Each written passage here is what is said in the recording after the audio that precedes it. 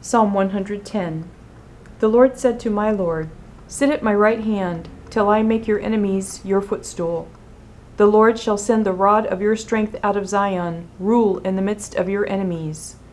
Your people shall be volunteers in the day of your power, in the beauties of holiness from the womb of the morning. You have the dew of your youth.